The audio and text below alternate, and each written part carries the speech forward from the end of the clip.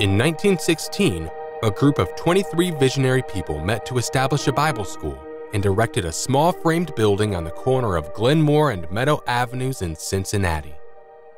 The people of the church expanded the building in 1921, and by the end of 1922, the church consisted of 230 members under the name Westwood Cheviot Church of Christ. Continued growth and building expansions were the norm through the 1930s and 40s. In 1950, Dr. Harold Hockley became the minister and would remain in that position for 34 years. Under Dr. Hockley's leadership, the church expanded numerically and spiritually. When Dr. Hockley retired in 1984, the church went through a difficult period of leadership transition and decline in membership. During these declining years, several senior ministers came and went as the church focused inwardly. In the late 1990s, several strong leaders began a process of moving the church toward health.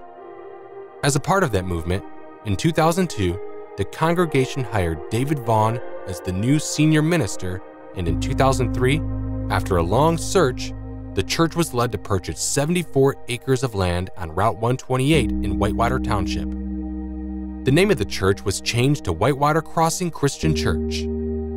Through multiple capital campaigns and prudent debt, a 45,000 square foot building was built for approximately $7 million.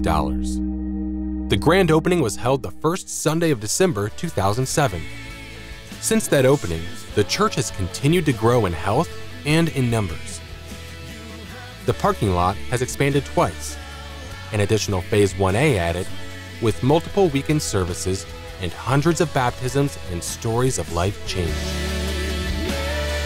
The Promise campaign was launched in spring of 2015, and over $7 million was committed towards a $13.5 million Phase 2 expansion.